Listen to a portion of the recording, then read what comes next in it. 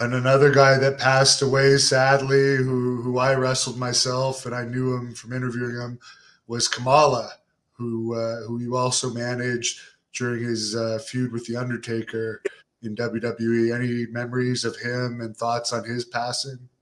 Yeah, I hated that. He really, it was sad that he lost his legs and was severely diabetic. And, you know, he's from Tate County, Mississippi, which is two counties, actually one county, depending on where you come from, south of me. I'm in DeSoto County, Mississippi. So we're neighbors, but per se.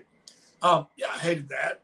He got really bitter towards the end of his life and said some things that I regretfully that he probably shouldn't have said, but he's paid his dues in full now. So, I have nothing but praise for his work. And me and him and Brooklyn Brawler traveled together for the whole run, his last run.